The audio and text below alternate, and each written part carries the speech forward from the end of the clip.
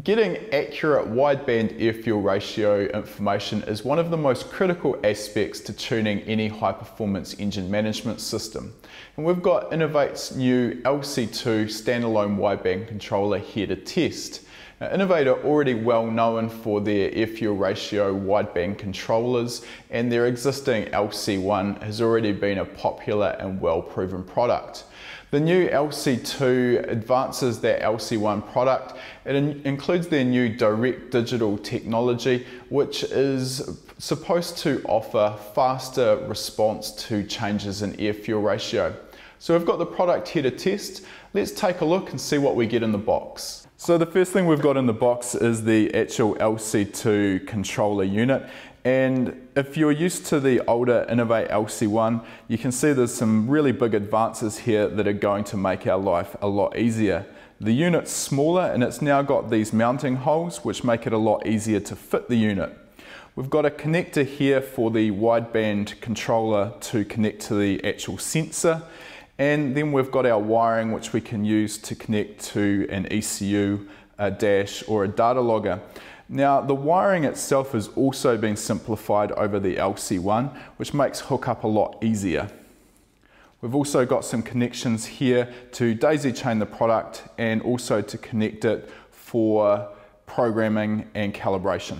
It comes with an extension loom for the wideband sensor itself, so we can remotely locate the controller and the sensor. We've got a Bosch LSU wideband sensor. Comes with a programming cable so you can talk to it with your laptop. We get a weld boss so we can fit the O2 sensor into the exhaust system. You get a sticker so you can show your loyalty to the Innovate brand.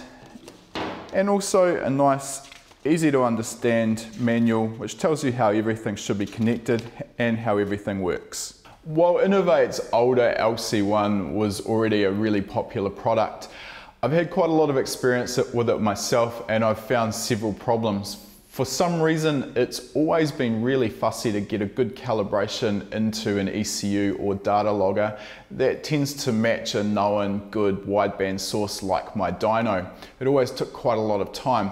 The other thing with the wiring on the LC-1, it was quite fussy, and with dual earths, it was a little bit messy to get a good clean signal into your ECU or data logger.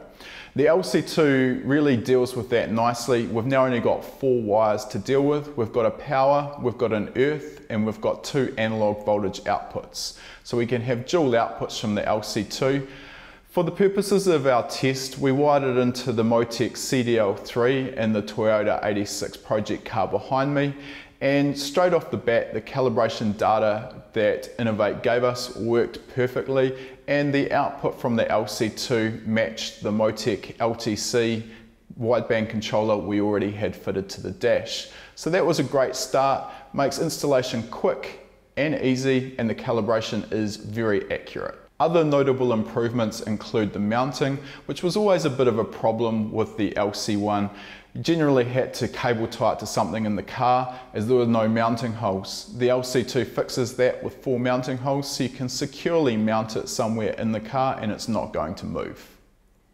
The last thing that was a really big improvement is sensor life. Now, this test has been a long-term test, and we've now had the sensor installed in the 86 for around about 6 months and about 15,000 kilometers, and the sensor is still working perfectly.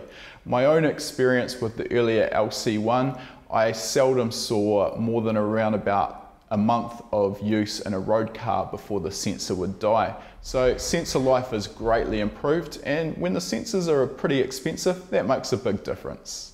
One of Innovate's claims to fame with the LC-2 is their direct digital technology, which supposedly gives faster response time to changes in air-fuel ratio.